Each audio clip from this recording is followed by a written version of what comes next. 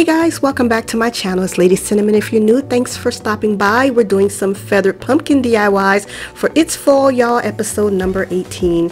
So I'm going to be using some Dollar Tree foam pumpkins and one of those glass candle holders and removing the stem on here.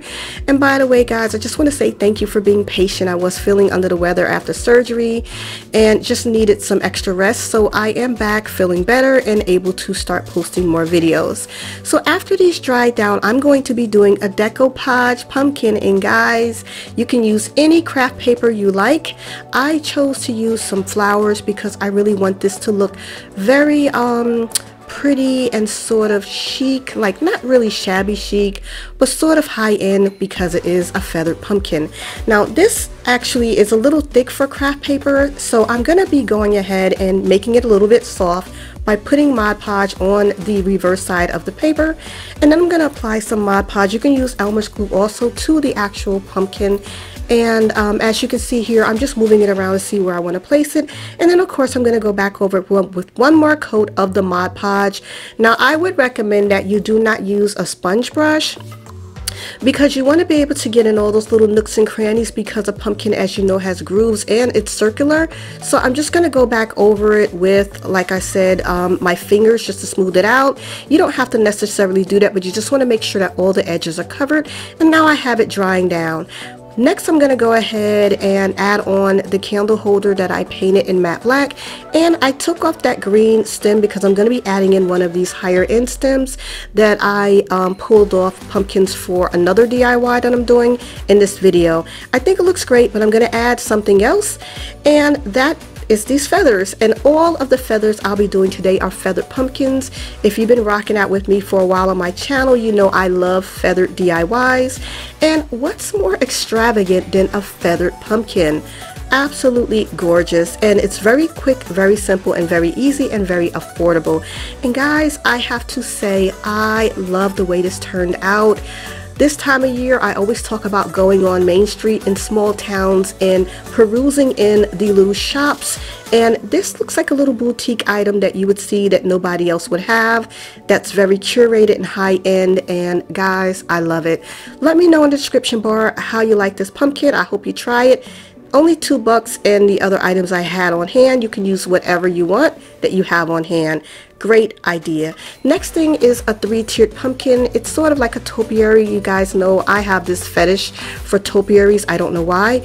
I used leftover items. This is broke off from an urn, so I'm going to be using that to put my pumpkins in.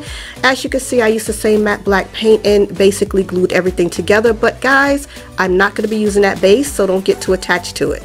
Just the very top of it. As you can see, this was previous little cake stand holder that I made. It fell and broke, so I painted the top of it black. You probably saw that in the video, by the way. And I'm just going to put that down, and I'm just doing this because I need a base to hold the candle, and that's just the leftover wood from Dollar Tree items from before. You know I don't like to throw anything away. And now we're just going to start assembling our pumpkin topiary. Now the first thing I'm going to do is this black solder trim. It's so pretty. You do want to get it on the trim, and I'm just going to hot glue that to the edges to cover up those wood farmhouse boho beads. And I want the feather to basically overlap the sides to really give it that pretty extravagant look that I'm going for.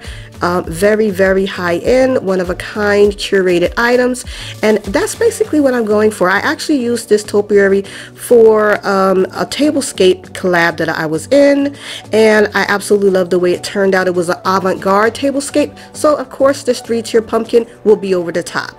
You can see already how beautiful these feathers are. They are gorgeous, and I had these pumpkins for a while, and I decided to use these. I'm going to be reusing these stems, so that's what you saw earlier. I just moved it off the top of it. I'm going to do that with 2 of them, and I have these in 3 sizes, the biggest on the bottom and then the other 2 on top. So as you can see, I'm switching up the trim a little bit. This was a feather boa that I had that I was going to use for a DIY shirt and I had some left over, so of course I'm going to use it for this. All I'm going to do is remove the stem from this pumpkin also, and I got these from Amazon. I could put all the items I use rather in the description bar below, and I'm just going to glue that pumpkin on to the next one with the little hot glue. Wrap this around until it meets, basically measuring it by eyeballing it, nothing big. And I'm going to cut it right there and glue it together. This is the quickest, easiest DIY you will ever do. I didn't even paint the pumpkins rather, because they don't need to be painted. Now for the last pumpkin, it's the smallest. I'm going to leave the stem on it. Just clip a small piece of this same trim, which is the boa, glue it in place, and now I'm going to embellish it with some leftover peacock feathers and also some of this other Souder trim that I had from leftover DIY. I never throw anything away because you could always use those pieces. The reason I'm bringing this color in is because the tablescape that I told you about was peacock themed, and it was an avant-garde tablescape, so that's why this one is going to be so over the top. But keep in mind, I changed the base out later. All I'm doing now is just adding in feathers and gluing them to the top with the dab of hot glue, making sure that it does not touch the feather so it doesn't get glue on it. And it was really that simple and that quick and easy. And this will be the topper for my 3-tiered pumpkin topiary, and very simple, very quick, very easy. It probably took me all of 15 minutes to do this entire 3-tiered pumpkin, besides the paint that I had to let dry, of course. So all I'm doing is repeating the same process with using this this boa trim, and I'm going to be using that on my next DIY also. And so for the bottom, I'm just bringing in some of those feathers. I pulled them out of the trim for this color. It's a really pretty teal peacock blue color, and I'm just adding this in while the hot glue is still a little hot, and I think it looks absolutely fabulous, and I repeated that process. Now you can see I changed out the bottom. I thought it was a little too high, and I wanted to bring it down in height to go with my tablescape and aesthetic that I was creating, so I just changed it out with the Dollar Tree candle holder, and I think it looks amazing. Guys, let me know what you think. I was thinking about painting the pumpkins gold, but I left them white for the contrast for the tablescape, but I still might paint them. But let me know how you like this 3-tiered pumpkin. I absolutely love it. I think it looks really nice and really high end, and the feathers are fabulous. You will have the most conversation piece with this on your tablescape, trust me guys. And I just love the way it turned out, and I think it looks really great. So yeah, just leave a comment below and let me know which one you like and which one is your favorite. And I do have one more. Now this is that little piece that broke, so I didn't want to waste it. I took that last little white pumpkin with the stem on it, and I just added a little bit of the boa feather on top. And as far as that broken area, I just applied a little white paint over it to give it more of a glossy look to match the actual gloss on the bottom for the base. And that's it. I am done with this. This took a hot second, and I think it's so cute. I was gonna paint the bottom black, but I decided to keep it white for contrast. It'll stand out and it'll have its own uniqueness and be a variant to the other two pumpkins. I think it looks absolutely fabulous next to the decoupage pumpkin, and I love the way it looks. So I hope you guys like it too. It's a trio. I am using these to decorate. The decoupage pumpkin went into my guest bathroom, where I have sort of a French country decor theme in there that I'm going to continue throughout the rest of this year.